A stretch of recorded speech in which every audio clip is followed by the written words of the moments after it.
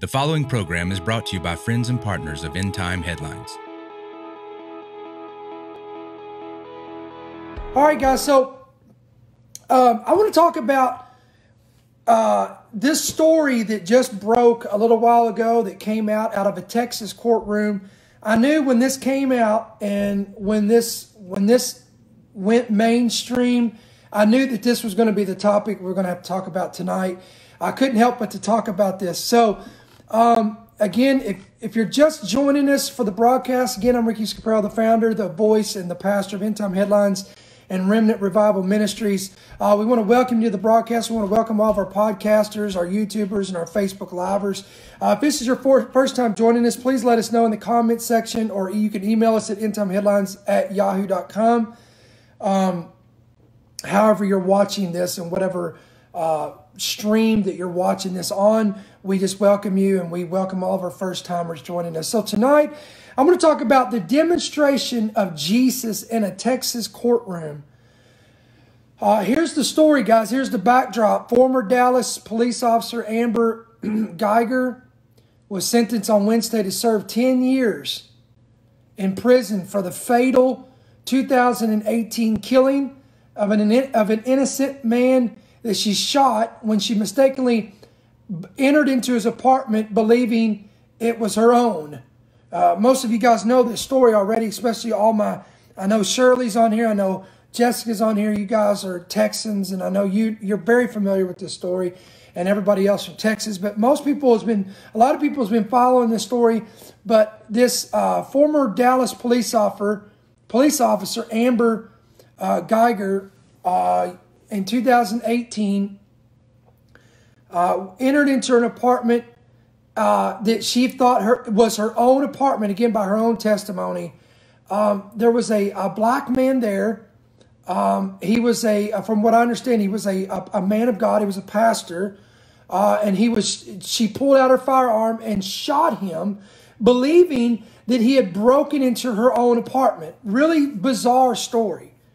And as a result of this, they sentenced her to 10 years in prison. And today, I don't know if you saw this story, but today she was sentenced to 10 years in prison over this. But I'm just going to read this to you. In a remarkable quote, this is from ABC News, in a remarkable act of kindness, the brother of the victim took to the witness stand. This is Brant Jean. This is the younger brother of the pastor, or the man who was gunned down. He took to the stand, and he spoke directly to Amber, this former police officer. And he said, quote, "I love you like anyone else." I want you to think about the dynamics of this. Here is a man who his brother was shot dead by accident. Look, I don't want to get, y'all can say, I don't want to get into the whole dynamics of that, whether it was or it wasn't, it was intentional, it was racism. Look, if we focus on that, you're missing what I'm trying to talk about tonight. The point is, here is a man who lost his brother that was gunned down. He takes to the stand. He looks at the individual who shot and killed his brother and said, I quote, "I love you like anyone else." And he went on to say, let me pull up a different source. Addressing Amber Geiger in the courtroom Wednesday after the jury sentenced her to a decade behind bars, Botham Jean,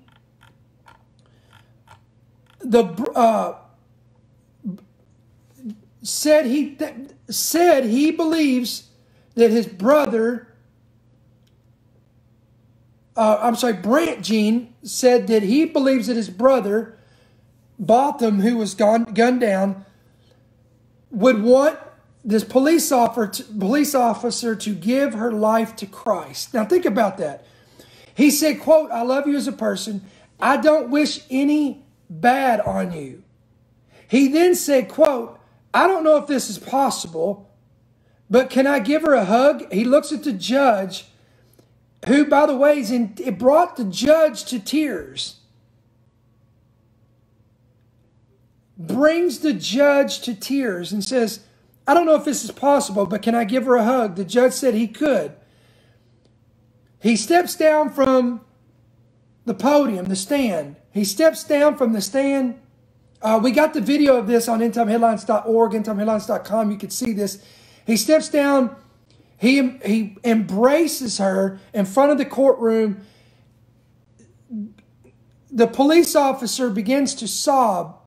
Geiger's sentence was met with boos and jeers by a crowd gathered outside the courtroom. Here's what's interesting.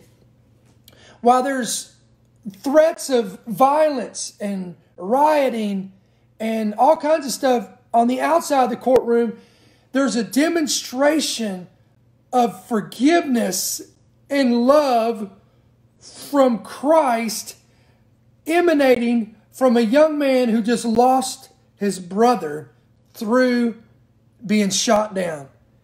When I read this, I couldn't help but to remember a story. I want to ask you, this is a challenging story. Remember what Jesus said. He said, by this you'll know, by all men will know you're my disciples, for the love that you have for one another. Now that does not mean the love that we have for another brother or another sister, although we should love our brothers and we should love our sisters and we should love everybody. But what about the love that we demonstrate towards our enemies, our adversaries, those who do us wrong? This is the true agape love. And my friends, say what you will about this story. Say what you will about this trial. Say what you will about the outcome of this. But I'm telling you, with all that aside, this young man demonstrated the agape love of Christ today in a Texas courtroom. John 13, here's what John 13 says. This is phenomenal. I want to show you how Jesus demonstrated love towards a man whom he already knew who was going to portray him. I want you to think about this. Here's a man who Jesus already knew that Judas was going to betray him. Here's all of his disciples. They're here at the table. And Jesus knew ahead of time that one of these guys was going to stab him in the back. They were going to betray him. At a table, come on, where they would be eating and drinking. Listen to this, John 13. And supper being ended, the devil having already been put into the heart of Judas Iscariot, Simon's son, to betray him. Jesus, knowing that the Father had given all things into his hands, and that he had come from God and was going to God, rose from supper, and laid aside his garments, took a towel, and girded himself. After that, he poured water into a basin and began to wash the disciples' feet and to wipe them with the towel with which he was girded about. And guess who was there among the disciples, in which also Jesus wiped his feet and wiped him with the towel? Judas, the very one who would betray him, who would sell him out.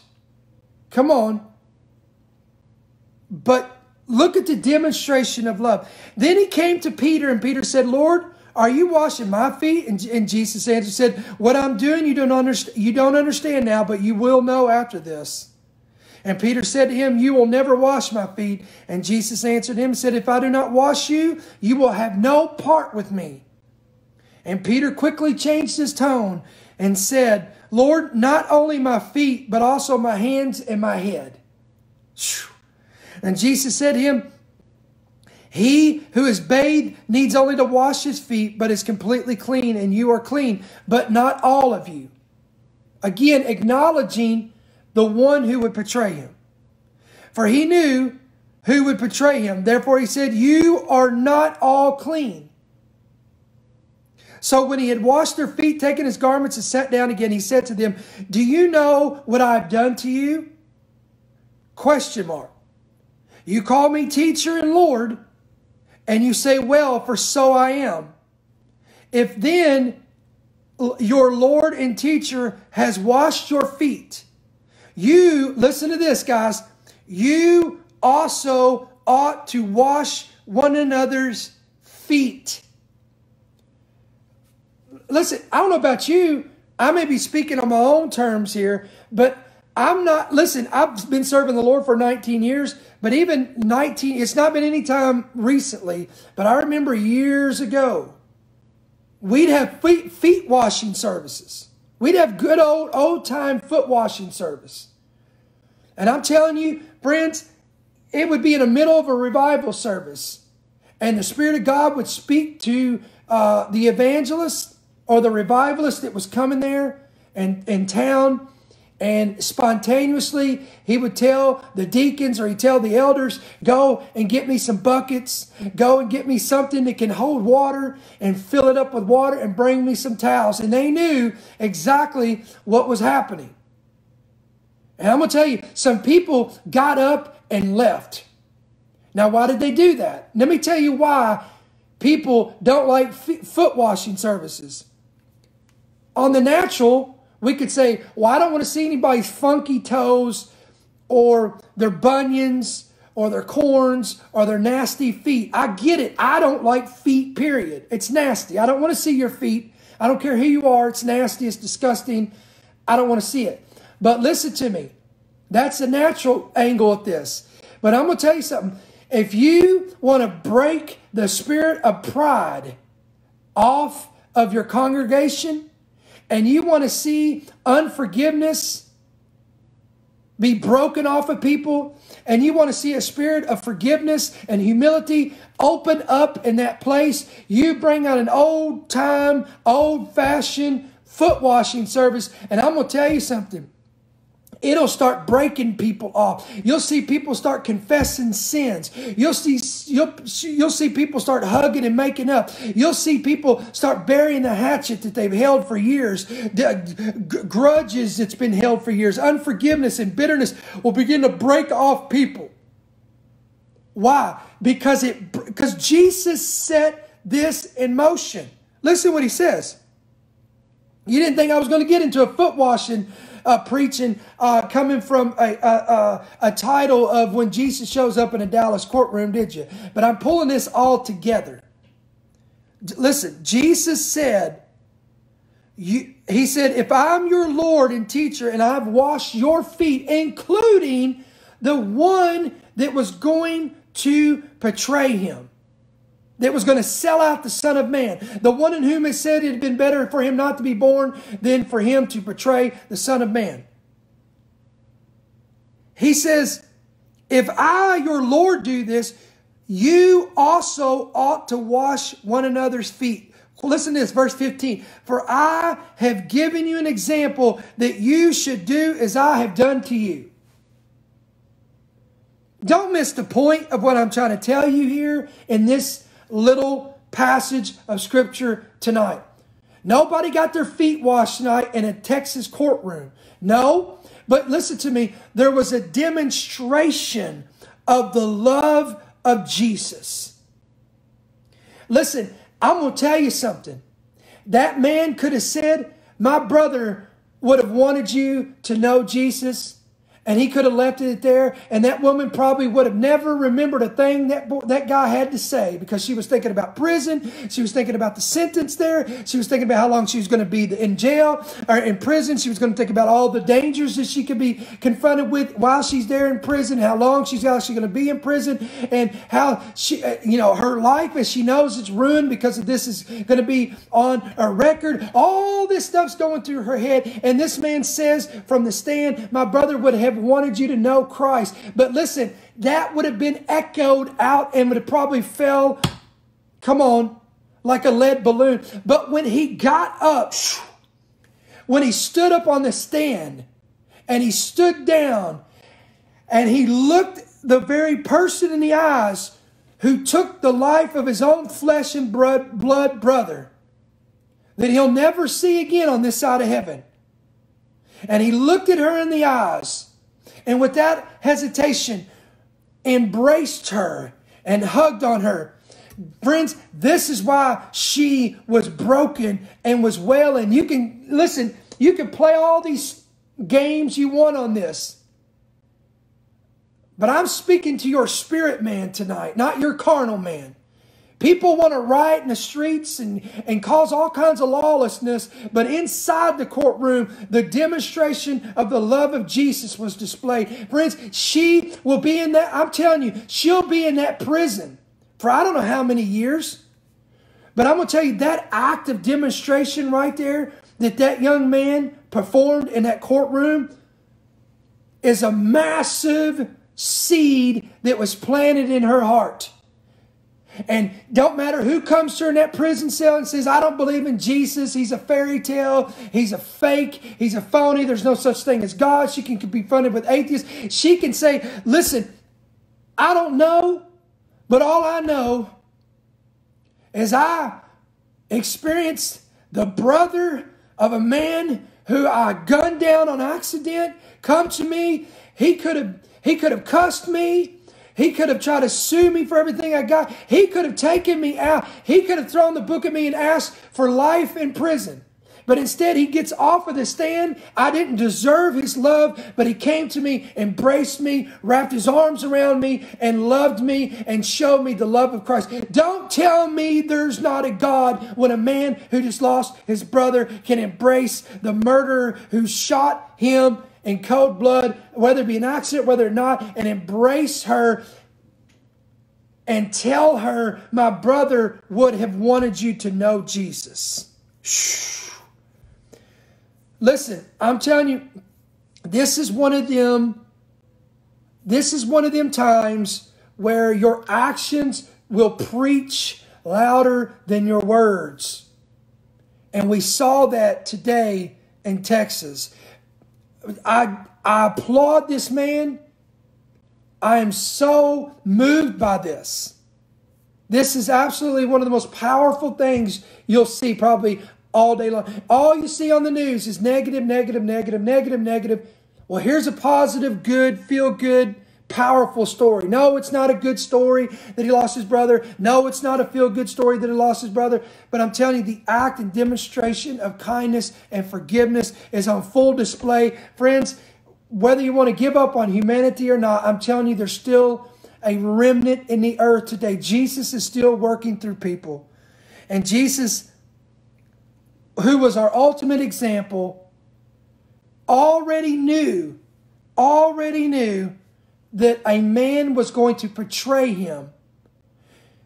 Knowing this, got up from a table with water and a towel and began to wash the betrayer's feet and loved him equally as he did Peter, James, John, Bartholomew, Matthew, all the rest of the disciples. Think about that. Let that soak in.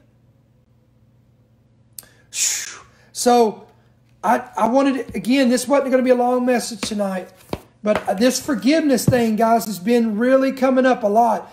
And again, it's not a coincidence that here we are, we're still in this 40-day window of Teshuvah, which is again, the word Teshuvah means to turn back, to repent, to come back to God. And we're seeing these acts and demonstrations of forgiveness and releasing people. So I don't know who this was for tonight.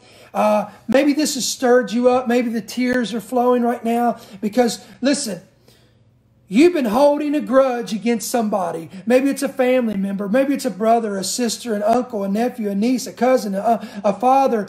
Maybe it's your husband, your wife, a neighbor, a co-worker, whatever it is. You've been holding a pastor, somebody in the church, for good heavens.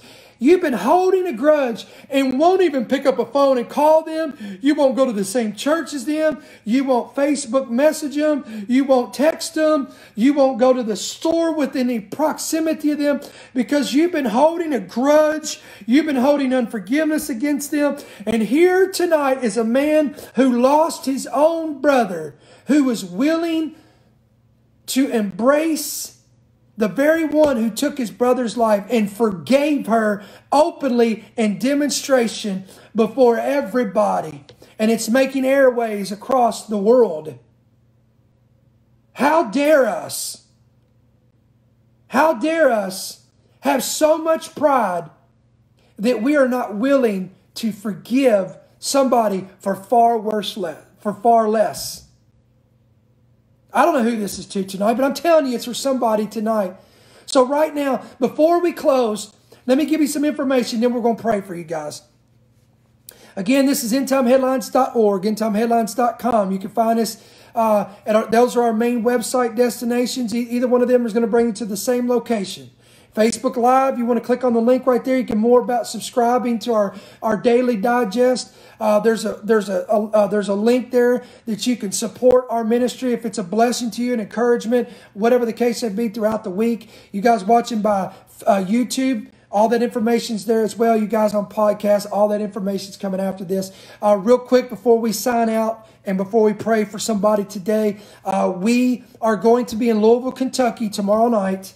We're going to be there at Churchman's Chapel Ministries there in Louisville, Kentucky. We're going to be ministering tomorrow about 11 and a half hours from now, about 7 p.m. Eastern. I'm excited to come and bring the word tomorrow night there in Louisville, Kentucky. And we're coming back to the same church on Sunday morning as well. So, all right. So hopefully we'll get to see a couple of you guys, or a few of you, a handful of you guys there in Louisville. If you're somewhere within driving distance, and we'd love for you to come out and be a part of that. It's a small church. It's not a big church. But anyway, we're looking forward to that tomorrow night. So here's what I want to do.